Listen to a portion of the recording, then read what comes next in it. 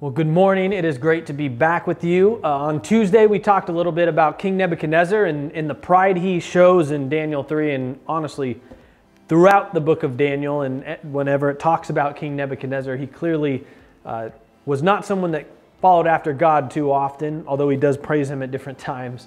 But this morning, I wanted to focus on the three true main characters of the story Pastor Brandon talked about, and that's Shadrach, Meshach, and Abednego.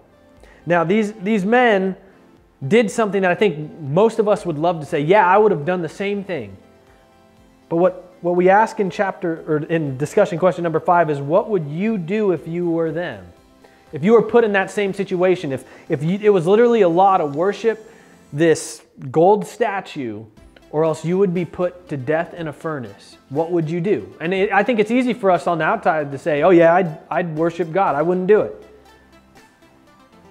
But we need to really wrestle with that. Is my faith really that strong that if things got uncomfortable like that, I'd be willing to cling to my faith instead of my comforts? And man, I would love to say I would do that, but that is a hard thing to wrestle with because it's not easy in the moment. Now, the next couple questions also talk about, do we have friends like these in our lives? And here's why that's such an important question.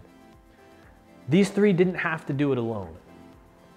They all recognized this is the right thing to do. And not only did they have courage because God, I think, supernaturally gave them that courage, but they also had each other to hold accountable. Like, guys, we have to do this. We can't worship this idol. We have to stand by our faith and cling to that more than anything else.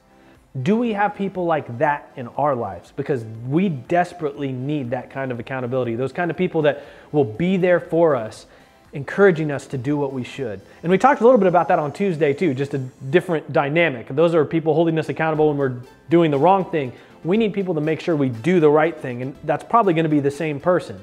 So be praying, God, who have you placed in my life that is also clinging to you, that will help encourage me to cling to you when things get hard, because we know they will.